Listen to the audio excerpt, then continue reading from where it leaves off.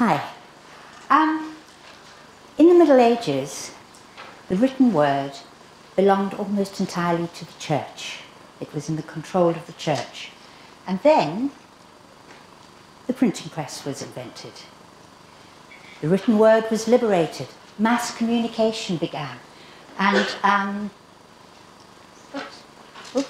gone a bit too far on that. No, I haven't gone far enough on that. Sorry, I've got an interesting connection here. It seems that my... Yes, good. Okay.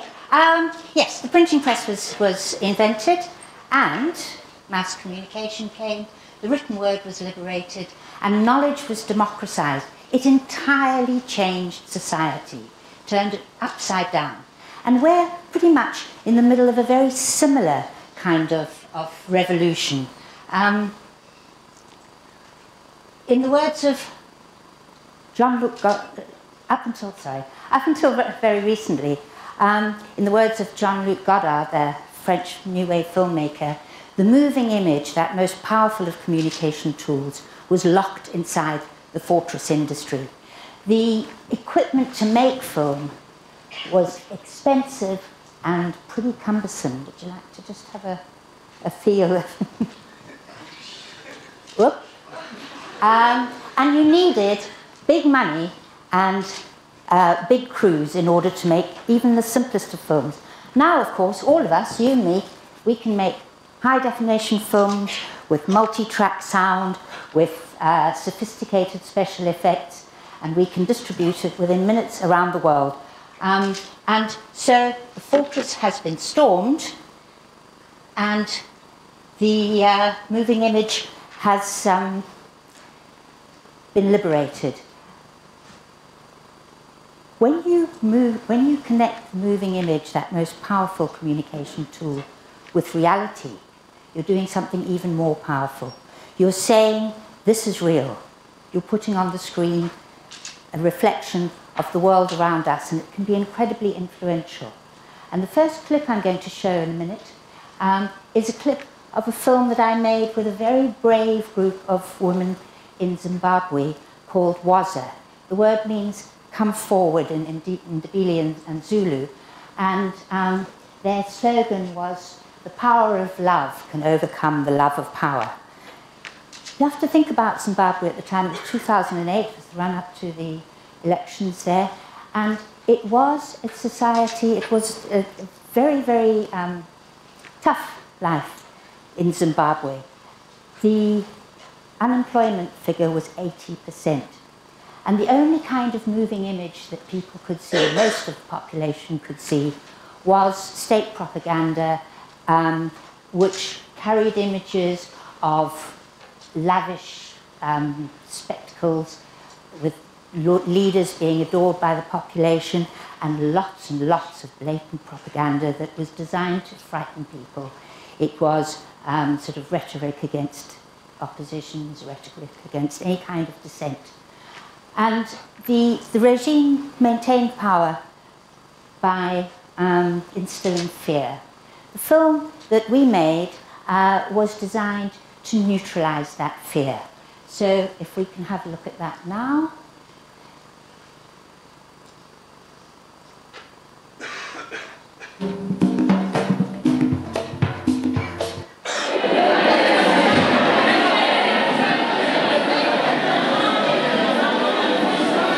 With plans for tomorrow's action in place, members will now return to their communities to continue mobilizing. Our office, say Waza, is in the street, and it's there that the most important work is done.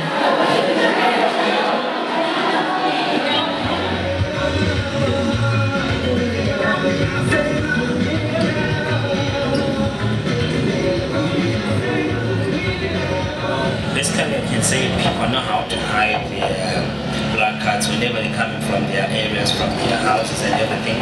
They normally bring lots and lots of placards without anyone seeing that they're carrying something.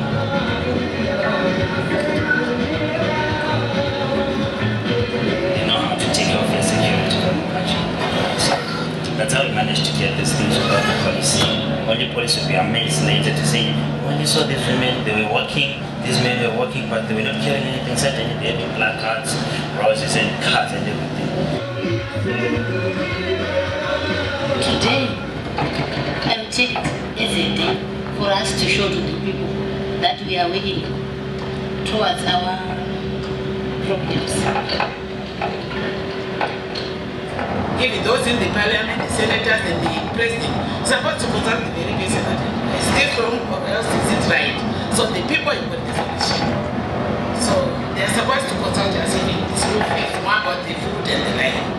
That's why we women, we are always on the roads.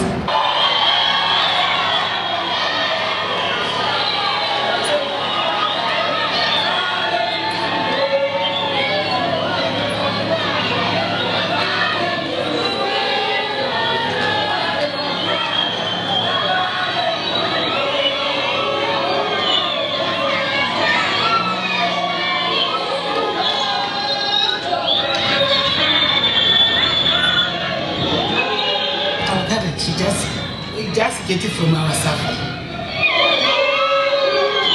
I'm not afraid.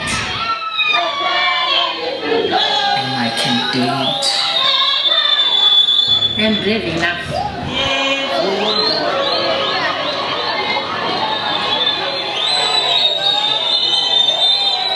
The Bulawayo Valentine's action has been a success.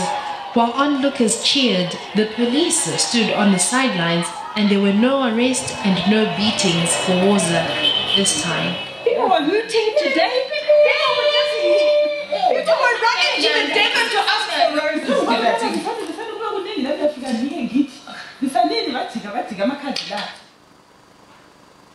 Power of love, who can the love of power. What was important in making that film, and the reason why I was so interested in making it, was that we were putting on the screen that in that time and that place was reserved for a ruling elite. We were putting the people themselves on the screen. And it had a powerful impact because they saw themselves not as oppressed victims. They saw themselves as confident citizens making a critique on their government and outwitting the authorities. It was terribly important for democracy to have that process of taking possession, repossessing, if you like, the screen. Nowadays, we, over here in the West, we can do just about everything. We don't have those kind of constraints. But our media is still controlled to a fairly large extent by the world of commerce. We still have the broadcasters are still sort of bound by the ratings wars, by the imperative to get advertising revenue. We ourselves, we are liberated, and we can make and watch whatever we like. So it's quite an interesting, it's quite an important thing, and as a documentary filmmaker, I like to seek out the alternative voices. So one of the films I made, and just to give you an example of that, it was a very short film. It's about the arms fair that was held in London in November last year, and it was made showing the people outside the arms fair and what they were saying. So an alternative voice. To some, the arms trade is an important asset to economics. To others, it's pretty much a criminal enterprise. But it's important that we can see both sides. So if we have the next clip. Oops. We're not seeing it. That's fine with that.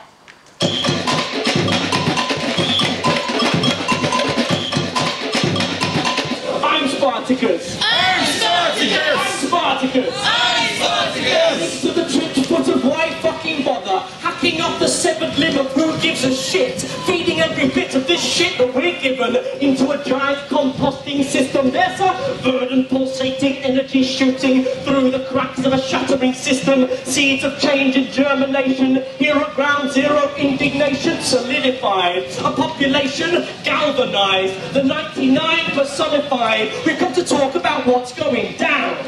Camped out, new fields of possibilities, we meld and become one body, soldered by the 10 pegs of love and solidarity. I'm Spartacus. I'm Spartacus. I'm Spartacus. I'm Spartacus.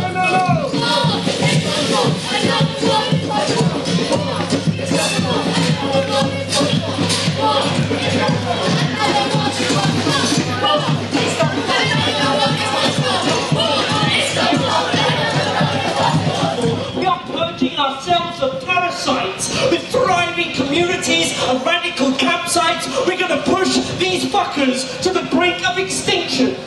We're going to get Darwinian, armed with information and critical discussion and spreading like the advancing Sahara, bearing 10 poles and a sense of humour. I'm Spartacus. I'm Spartacus. He's Spartacus.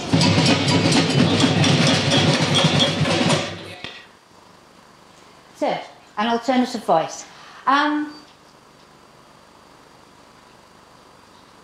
Oops. Sorry, I'll just find the slide that I've got on my screen. That's the one. Okay. When you put reality on the screen, there is a lot going on. And I rather like this quote from John Corner. He's a theorist on documentary filmmaking. We who cut, weave, edit, splice, crop, sequence, interpolate, interject, connect, pan, come up with our captions and comments, have our say wherever and however, have thereby linked our lives to those we have attempted to document, creating a joint presentation for an audience that may or may not have been asked to consider all that has gone into what they're reading and viewing. I'll just check whether the, whoops, we're not ready for that yet. That process of making film, especially when you're dealing with reality, carries a huge amount of responsibility. And in Voltaire's words, with great power comes great responsibility. And indeed, I had an experience of what that actually means as for a filmmaker when I made a film about torture.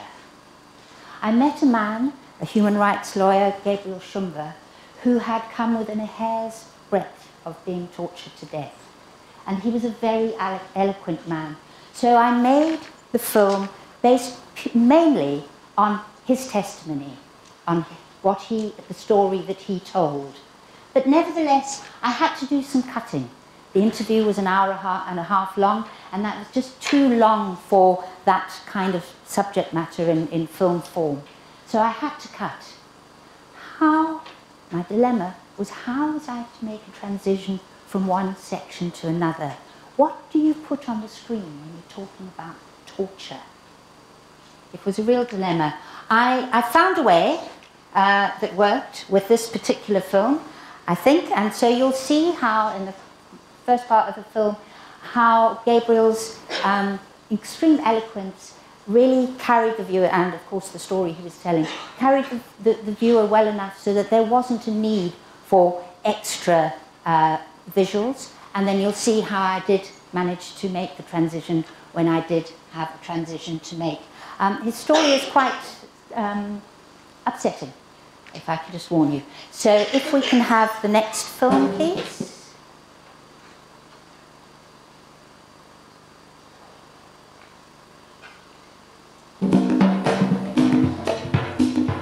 So I was asked to clamp tight on the wire, so I held tight, and one was also holding me by the mouth. Then they switched on the electricity. The blast was such that I've never experienced such pain in my life. It's indescribable. I could hear the electricity, you know, as if my hair is standing. Then inside my brain, I could hear something like a hammer, you know, hitting against the inside of my brain, like this, increasing speed tremendously, you know, like beginning slowly, then so I couldn't even then open my mouth. So I could feel that my mouth was closed tight, and the guy had let go of my mouth. The guy who had been holding my mouth closed as well. I could feel that my eyes were open, but I assumed that what was happening was that, because I could feel that they were bulging, in fact, out of their socket, but I couldn't see anything. So I think maybe they were white, you know, like. Then I was spasmodic, you know, going, wee. So it was, you know, such pain that I really failed to get around to describing how it was, but it suffices to say that this went on for about 2 minutes, and I could hear myself screaming, but my mouth was not open.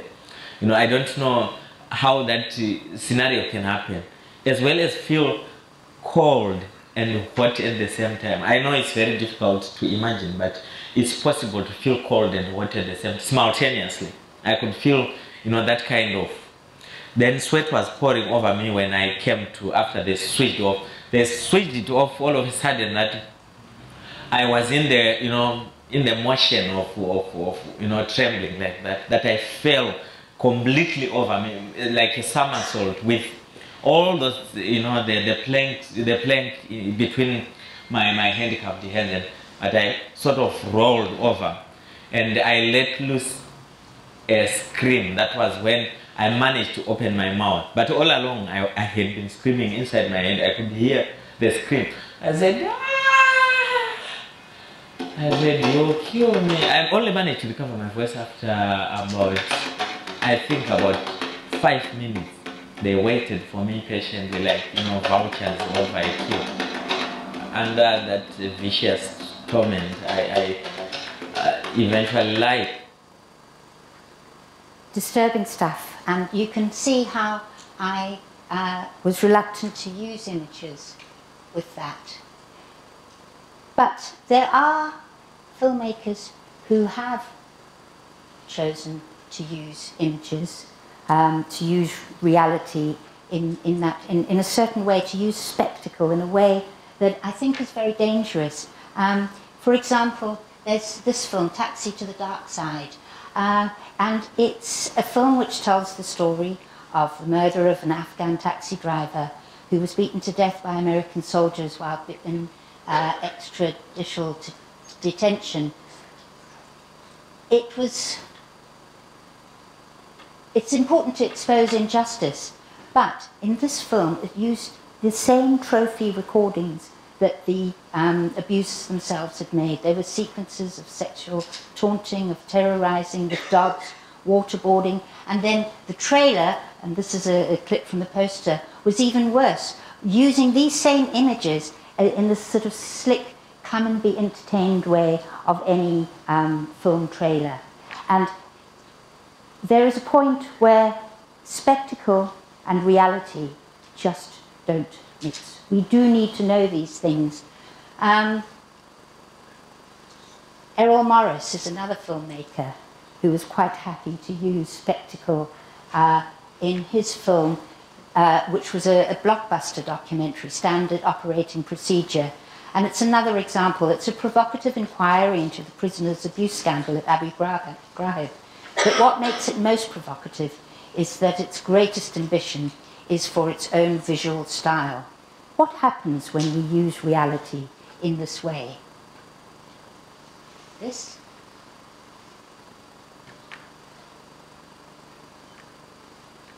It's a difficult world. The world of, I'll take that off the screen now, thank you. It's a difficult world, the world of reality and bringing reality to the screen. But one of the things that happens is we tend to see around us a reality full of extremes, full of the spectacle and of the drama. So I thought I'd like to finish with a film that I made about a quiet, small reality, just down the road from where I live. And if we have the last film.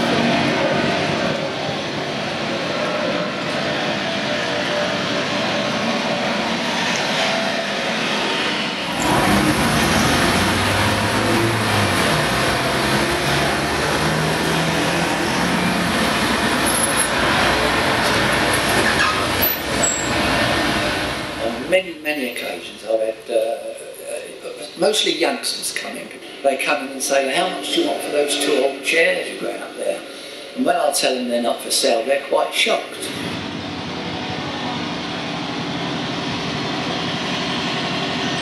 They've been there forever. And he's a very nice man, and his chairs are made to last. Yes, we put them here from years, darling, years. Oh yes, I've been here 30 odd years and I've been here, I suppose, before. A lot of people do look at you and say, oh, you're sitting on the furniture. I think some people are reluctant because they're not sure whether they're allowed to, but yes, probably a good idea. When you feel tired, you never sit there? No. Well, one day I was standing out here and Louis came and said to me, oh, sit down, my dear, it's for you, the age. Yes.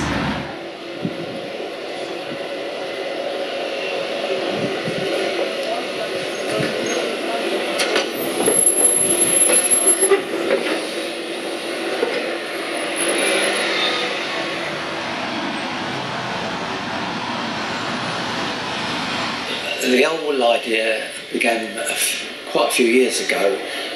Where the bus stop is outside, there used to be a glass shelter in front of it. So I started putting them up against the back of the shelter. Well, people, as there was no seats available for people to sit down, they used to sit on them. But then there came a time when the bus shelter, they took the partition away that I could put them up. So I was left with putting them in front of the shop, in front of the furniture.